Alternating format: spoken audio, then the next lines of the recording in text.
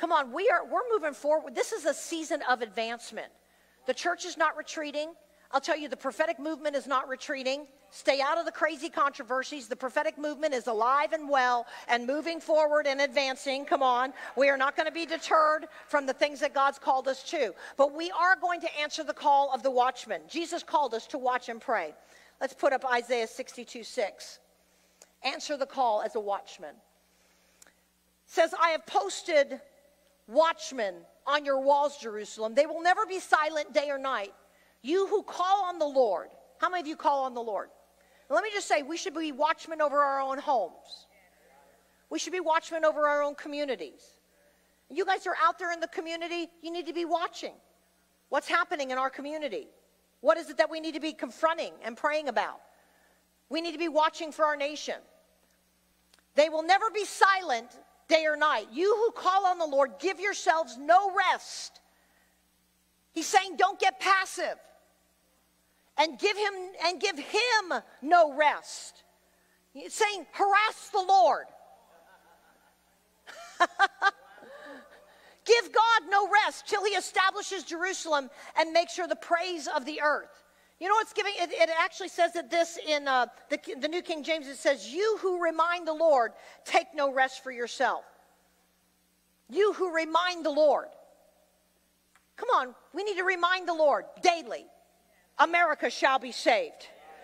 Come on, we need to let that be our decree daily. America shall be saved. Say it with me. America shall be saved. As watchmen, we need to be watching from that positioning to say, God, show us how to pray. God, show us what to prophesy. God, show us what to decree, because America shall be saved. My family shall be saved. My children shall be saved. My grandchildren shall be saved.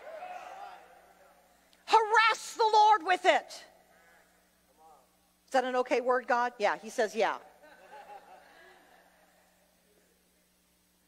Constantly remind him what he promised. Now this verse isn't up on the screen. If you'll put the next screen up, Simon. But I want to just tell you this one verse. This is what Jesus told us to watch and pray.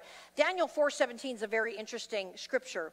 And it says, the decision, this is during the days of Nebuchadnezzar. It says, the decision is by the decree of the watcher. The decision is by the decree of the watcher. Now, in the days of Daniel, the watchers were the angels, okay? But that word watcher actually means those that are set to protect, those that are watchful ones, those that are awake. You see, in the Old Testament and in the medieval times, the watchmen, as you saw in that one picture, were stationed on a watchtower. And the watchmen were primarily stationed two different places. And I think that both of these places are important for us today. One was they were stationed on the walls of the city. We need to be watching for our individual cities. Those of you that are watching online, you need to watch for your individual cities. Those of you that are from this area, we need to watch for our city. Okay? And we need to know how to pray. Watching for our city, watching for our nation. The second place that they stationed watchmen was on the hilltops. And what were they doing on the hilltops? They were watching over the harvest. Okay? Because if you remember, back in the days of Gideon, the Amalekites would sweep in whenever the harvest was ripe. And they would basically ransack the harvest and take all the harvest for themselves. So they would station watchmen. And what did the watchmen do? The watchmen didn't just watch, the watchmen sounded an alarm. And when they sounded the alarm, the rest of the military was mobilized. We need to understand, if we're drafting you all into the watchman army, we need to all understand that there's going to be times that an alarm gets sounded and that we need to hit our knees, that we need to begin to pray in the Spirit, that we need to engage at a moment's notice, no matter where you are. The beautiful thing about mask wearing on your job is that nobody can tell that you're speaking in tongues. Right? And so what we have to understand is that this is a season of watchfulness and a season of readiness. Thank you. I guess I did do that scripture. It says, and the sentence is by the word of the holy ones, in order that the living may know that the Most High rules in the kingdom of men, gives it to whomever he will, and sets over it the lowest of men. And so we have to understand, this is our calling. This is what we're called to. We're called to watch. We're called to pray. We're called to engage. We're called to fight. And we're called, in this place of prayer, we have to understand that prayer is powerful. Do we actually believe that when we pray, things change? And people say, we've prayed for our nation. We prayed really, really hard. Yes, we did. God's up to something. I don't have an explanation for you. All I can tell you is God's up to something. But I can tell you that our prayers were not for nothing. I can tell you that, all right? I want to introduce you to a man named Hudson Taylor. And Hudson Taylor was a British missionary that went to China, and he founded the China Inland Mission. And this is what he said. I think it's such a beautiful challenge. He said, the prayer power has never been tried to its full capacity. If we want to see mighty wonders of divine power and grace wrought in the place of weakness, failure, and disappointment, then let us answer God's standing challenge. Call unto me, and I will answer thee, and show you great and mighty things which you knowest not. This man believed in the power of prayer to shape a nation.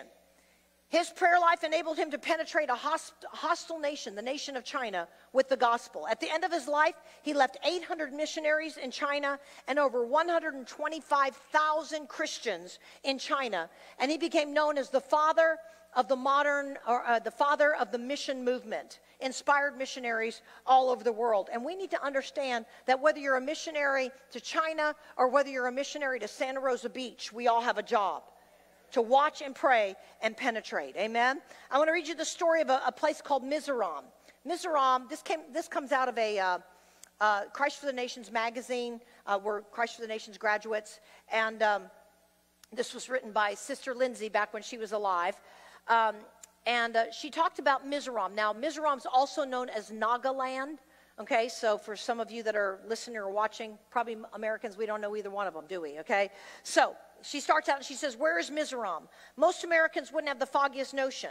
It's wedged between a Muslim nation, Pakistan, a Buddhist country, Myanmar, and a Hindu state, Assam. But Mizoram is different. It is Christian. Of its 700,000 population, 500,000 Mizos are born again.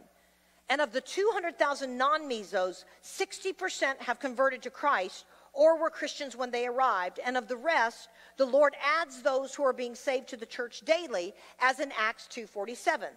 Today, Mizoram can boast there are no homeless, no starvation, no beggars, and nearly 100% literacy. How and when did all this begin in a nation that in only 3 generations has been transformed from a nation of headhunters and cannibals to a nation of soul winners? Kind of a hard case, right? Headhunters and cannibals. It started in January 1894 when 2 Welsh missionaries arrived in Mizoram, the first step in that nation becoming the most Christian community on earth. Today, over 80% of the entire population attend church at least once a week. I'm just going to let that sink in for just a minute. Every Mizo church has prayer daily. Let that sink in for a minute. Many starting at 5 a.m. Let's just skip right over that part, okay? Those unable to care for themselves are assigned to 10 families who adopt them. This includes those who need physical or material assistance. The 10 families work together to make sure the needy are properly fed, clothed, and housed. Those first missionaries taught that every church should be self-supporting, and it's working. Mizoram, which has only 0.1% of India's population, has sent out well over 1,000 full-time missionaries, a number of them to India as well as to other neighboring nations. Listen to this. Their divorce rate is a fraction of 1%. Teen pregnancy is rare. Prostitution is unheard of. AIDS is a disease that happens elsewhere. The Mizos love to sing, worship, and dance before the Lord. Their choirs are now traveling all over the world. If God could transform Mizoram in answer to fervent prayer, just think what he can do in America today.